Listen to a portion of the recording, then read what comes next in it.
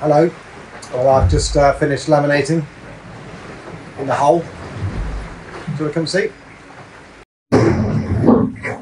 There's one patch of laminate. There's another.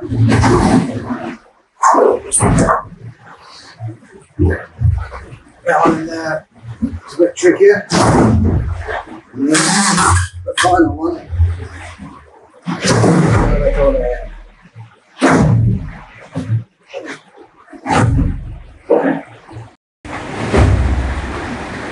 So here are all the tools for last night's exercise. We've got the carbon fibre cloth, scissors to cut it, measuring device, electric screwdriver, some glue, a glove, and here we've got the resin.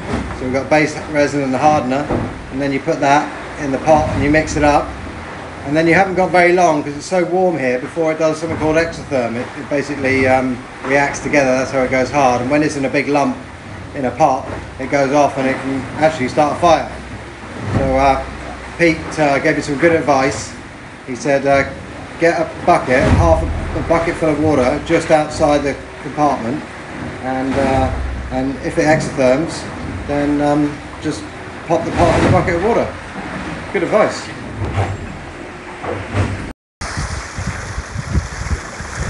All very tricky as well when you've got very light winds overnight. So I had like 3-4 knots. I think I was the slowest boat in the entire fleet last night.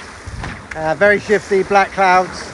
So quite tricky to go and work up in the bow there where you really don't have an idea what is happening outside. But as you can see, the sun's come up.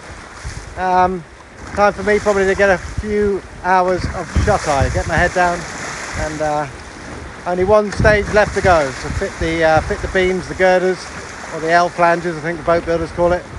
So that will be today or this evening.